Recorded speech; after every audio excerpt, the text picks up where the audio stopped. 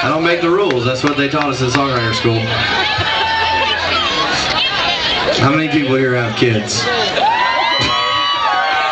We were having lots of kids conversations. How many people find themselves like riding down the road, listening to Wheels on the Bus,